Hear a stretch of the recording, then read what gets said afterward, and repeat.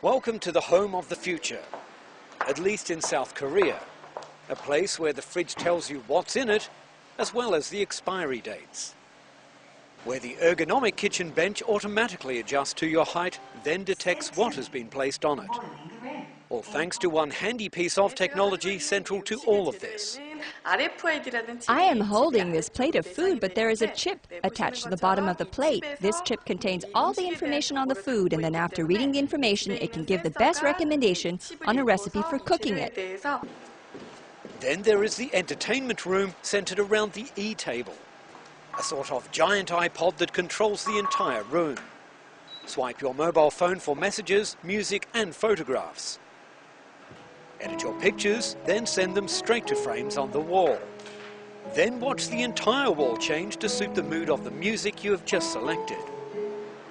This technology extends to the children's bedroom. There are even widgets, the world's flattest flat-screen television, and on-wall games and language lessons.